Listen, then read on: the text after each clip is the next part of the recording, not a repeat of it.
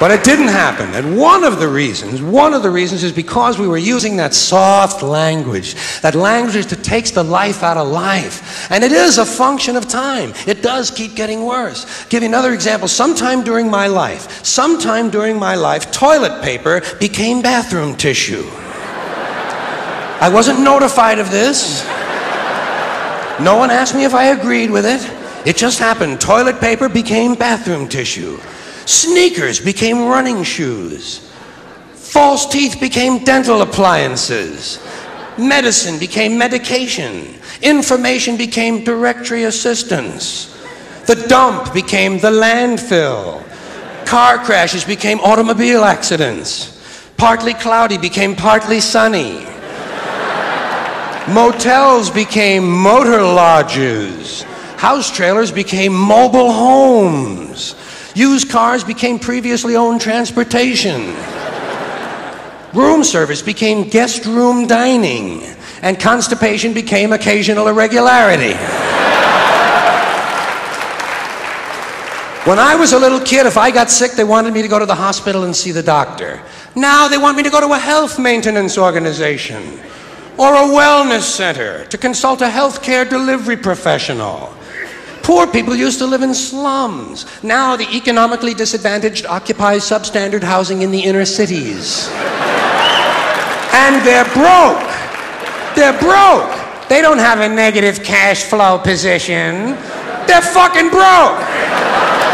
Because a lot of them were fired. You know, fired. Management wanted to curtail redundancies in the human resources area. So many people are no longer viable members of the workforce. Smug, greedy, well-fed white people have invented a language to conceal their sins. It's as simple as that. The CIA doesn't kill anybody anymore. They neutralize people. Or they depopulate the area. The government doesn't lie. It engages in disinformation. The Pentagon actually measures nuclear radiation in something they call sunshine units. Israeli murderers are called commandos. Arab commandos are called terrorists. Contra killers are called freedom fighters. Well, if crime fighters fight crime and firefighters fight fire, what do freedom fighters fight? They never mention that part of it to us, do they? Never mention that part of it.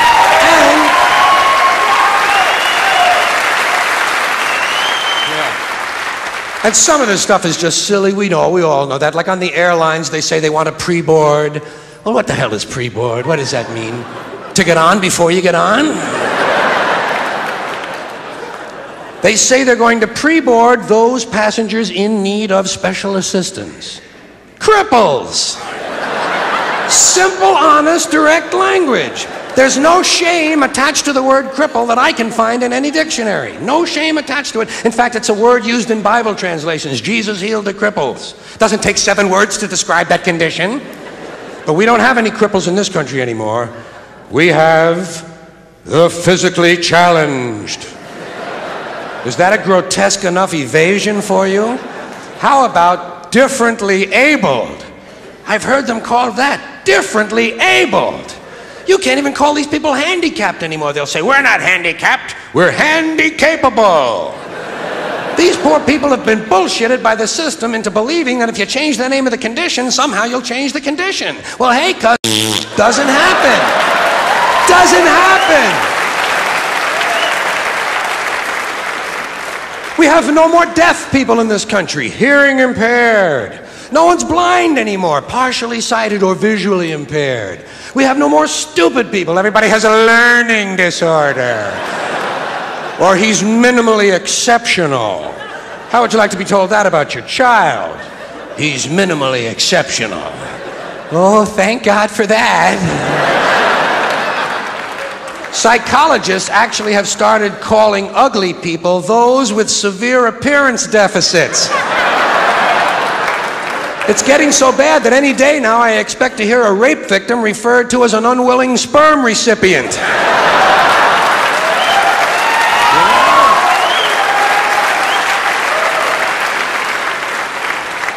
And we have no more old people in this country. No more old people. We shipped them all away, and we brought in these senior citizens. Isn't that a typically American 20th century phrase? bloodless, lifeless. No pulse in one of them. A senior citizen. But I've accepted that one. I've come to terms with it. I know it's here to stay. We'll never get rid of it. That's what they're going to be called, so I'll relax on that. But the one I do resist, the one I keep resisting, is when they look at an old guy and they'll say, look at him, Dan. He's 90 years young. Imagine the fear of aging that reveals. To not even be able to use the word old to describe someone, to have to use an antonym. And fear of aging is natural, it's universal, isn't it? We all have that. No one wants to get old, no one wants to die, but we do. So we bullshit ourselves. I started bullshitting myself when I got to my 40s. As soon as I was in my 40s, I'd look in the mirror and I'd say, well, I guess I'm getting older. Older sounds a little better than old, doesn't it? Sounds like it might even last a little longer. Bullshit, I'm getting old. And it's okay, because thanks to our fear of death in this country, I won't have to die. I'll pass away.